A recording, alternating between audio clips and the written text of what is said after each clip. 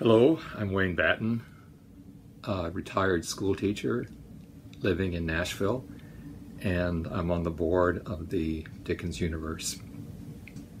Today I'd like to talk about a passage in David Copperfield during the shipwreck when both Ham and Steerforth are killed, possibly drowning.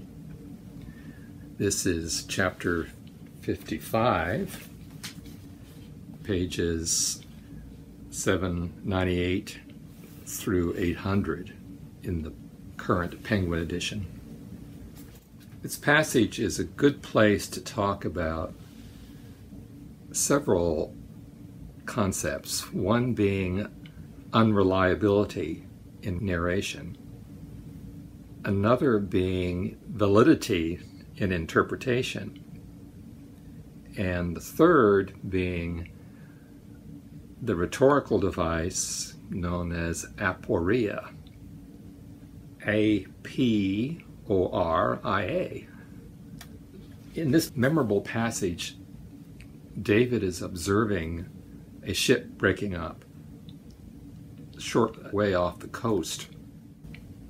One mast was broken short off, 6 or 8 feet from the deck, and lay over the side, entangled in a maze of sail and rigging, and all that ruin as the ship rolled and beat, which she did without a moment's pause, and with a violence quite inconceivable, beat the side as if it would stave it in. Some efforts were even then being made to cut this portion of the wreck away. For as the ship, which was broadside on, turned towards us in her rolling, I plainly descried her people at work with axes, especially one active figure with long curling hair, conspicuous among the rest. But a great cry, which was audible even above the wind and water, rose from the shore at this moment. The sea, sweeping over the rolling wreck, made a clean breach and carried men, spars, casks, planks, bulwarks, heaps of such toys into the boiling surge. The second mast was yet standing, with the rags of a rent sail, and a wild confusion of broken cordage flapping to and fro. The ship had struck once, the same boatsman hoarsely said in my ear, and then lifted in and struck again. I understood him to add that she was parting amidships, and I could readily suppose so, for the rolling and beating were too tremendous for any human work to suffer long. As he spoke, there was another great cry of pity from the beach. 4 men arose with the wreck out of the deep, clinging to the rigging of the remaining mast. Uppermost, the active figure with the curling hair. Now, I'm just going to skip ahead a page to 800, where David again mentions the figure on the sinking, breaking up ship. The wreck, even to my unpracticed eye, was breaking up. I saw that she was parting in the middle, and that the life of the solitary man upon the mast hung in the thread. Still he clung to it. He had a singular red cap on, not like a sailor's cap, but of a finer color. And as the few yielding planks between him and destruction rolled and bulged, and his anticipated death knell rung, he was seen by all of us to wave it. I saw him do it now and thought I was going distracted, when his action brought an old remembrance to my mind of a once dear friend. Now, at the end of the chapter, just a page later, we learn with certainty this figure is Steerforth.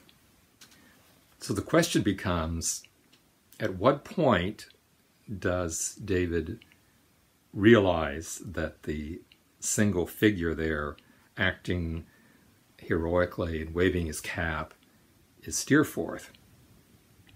We're not sure. Now, I'm indebted to John Jordan's interpretation of this passage for the possibility that Ham, who is also present at the scene, also recognizes Steerforth and swims out to the ship, possibly with the intent to murder him and then kill or drown himself.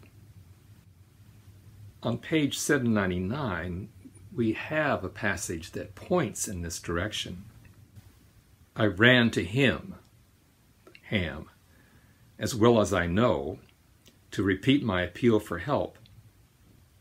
But distracted though I was by a sight so new to me and terrible, the determination in his face and his look out to sea, exactly the same look as I remembered in my connection with the morning after Emily's flight, awoke me to a knowledge of his danger. I held him back with both arms and implored the men with whom I had been speaking not to listen to him, not to do murder, not to let him stir from off that sand. Then, in the next paragraph, another mention of the active figure. Another cry arose on shore, and looking to the wreck, we saw the cruel sail with blow on blow bear off the lower of the two men and fly up in triumph round the active figure left alone upon the mast. Does the reference to murder refer to David's desire to preserve Ham's life, or his hope that he can prevent Ham from doing murder? In a case like this, we have a degree of narrative unreliability. The term unreliable narrator is somewhat old-fashioned now. The best example of a narrator who gives misleading information is, of course, Odysseus in Book 9 through 12 of the Odyssey, when he tells the fantastic stories that everybody loves to an audience at a banquet given in his honor just before his final return to Ithaca, and where one of the listeners says, in effect, "Stranger, you tell a very good story." So that later on, when we hear accounts from the Muse, not from Odysseus, we notice some contradictions between one account and another, all to the effect that Odysseus is indeed a very entertaining storyteller, always reliable as to what he tells us. Now, obviously, this kind of unreliability has to be contained in some way, as it is in the Odyssey, or the audience gets fed up. What are we supposed to believe? What is fantasy? What is not? Even if the entire story is fiction, we want to know in what way to believe, credit what we are hearing. Now, another unreliability has to do with withholding information. And this passage here that I've read is one of the few incidents where David, as narrator, really may be withholding information. And then another type of unreliability has to do with the judgments that the narrator makes or implies about what he is telling us or writing to us. If we generally agree with his judgment, his evaluation or interpretation of events being narrated, we tend to see her or him as reliable. If we disagree too much, we may actually not enjoy the narration. That is, if it offends our sense of morality, particularly, we may put the book down.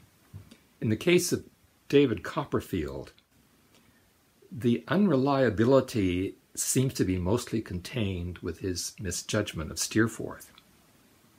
And so it's particularly interesting that here in this wonderfully described storm, the two kinds of unreliability meet up. Possibly information withheld, and certainly misjudgment on the part of the narrator. Now, I would like to recall an old tactic I used with young students, ninth graders, to discourage space alien interpretations of literature. Sometimes I think this habit got started maybe in middle school, I'm not sure. But these invalid inferences are based on nothing in the text, although there may be nothing to contradict them. So the protagonist was kidnapped and brainwashed by space aliens. That explains what happens in a scene. In this case, during the storm, we could say that David can't quite recognize Steerforth, not only because of the distance and the conditions, but David by now has become myopic and should be wearing glasses, but he's too vain, and therefore, because of his nearsightedness, he only recognizes Steerforth when he's brought up to the beach and onto the ruins of the Peggotty house. Space alien interpretation or inference. However, if we consider that David is not quite sure at first that the figure is Steerforth, we do have a possibility and a valid inference, although we can't with certainty, in a legal sense, say beyond any possible doubt. However, there are other reasons, of course, that David may be withholding or delaying information. One may be to protect Ham. That is, if David suspects that Ham went out to the boat with the intent to drown Steerforth, then he may withhold or delay the identity of that figure on the boat. Something similar may happen when David overhears Rosa Dartle excoriating little Emily for having run off with Steerforth, blaming her cruelly. David says nothing. Here we again have unreliability of judgment, but also a possibility that here David is protecting himself, that he too is really angry at Emily, but will not allow himself to express, maybe even fully to feel that anger, maybe jealous of Emily, in fact.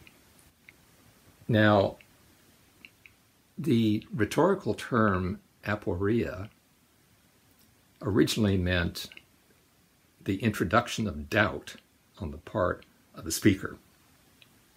The postmodernists use the word to mean a contradiction or a silence in the text, which exposes the strain behind it that maybe cannot be resolved. Either way we look at the word, we have to ask, why introduce doubt? Well, I've suggested a possible reason that David is in denial and therefore may not allow himself to recognize Steerforth, certainly does not want to admit that he recognizes Steerforth, and may have a reason to delay the knowledge so as to exculpate Ham to whatever extent that he can. we can only say that there is some possibility that Ham intentionally swims to the boat in order to drown Steerforth and possibly then kill himself. It's a valid interpretation. Looking back at the device of aporia, we have to see how effective it can be. It can open up the reader or the audience to thinking for themselves. But if done judiciously, I think, or artistically, it increases the credibility of the narrator or speaker, because in fact, we don't always know. We're not always entirely sure. And if there are times when our own desires and fears block our own understanding, then it is beneficial, as we can here, to look back at them and realize that we are limited creatures.